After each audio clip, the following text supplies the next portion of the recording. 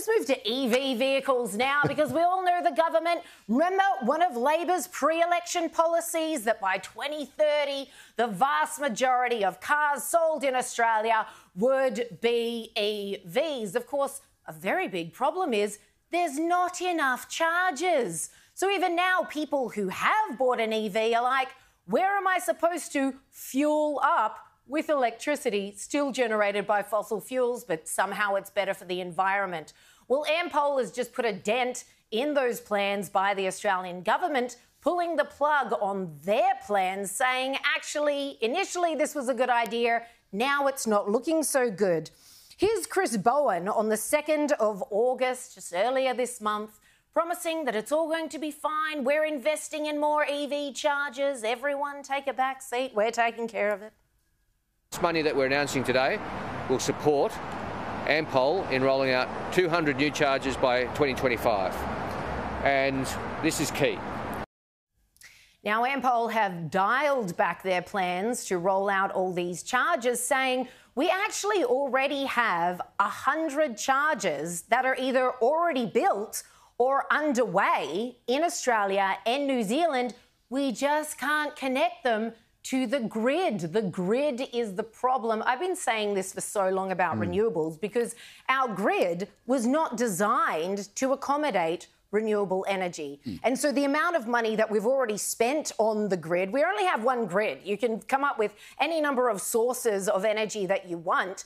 The grid is going to be a big pullback here because it's simply not designed for renewable energy. No, it's nothing to do with being designed for renewable energy. It's not designed for the level of power that would be necessary in an entirely electric economy. So if it's not designed for renewable energy. Well, the renewable energy that comes in can come in from anywhere. The grid has no problem you just said, handling the amounts of it required. But the amount required to power an all-electric economy, so where electricity takes the place of gas, takes the place of petroleum, takes the place of oil, takes the place of everything, that is the problem. And everyone has known that. Everyone has known that the capacity of the grid needs to be built up enormously to transition, I hate that word so much, to this new all-electric economy. And it's part of what people say, electrify everything, sort of what they're doing in Victoria. And basically, unless you do it... Now we've electrified cars, and woe and behold, unless you do it, that's right. So unless you have the capacity in the grid,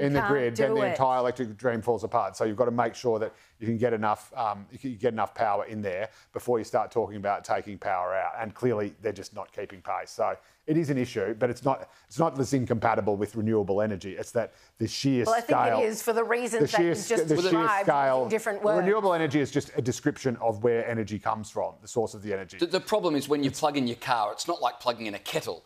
You plug in your car, that's right, it sucks so much power from the grid that the grid is simply incapable of supplying it. This is a great example of how life can come at you very quickly.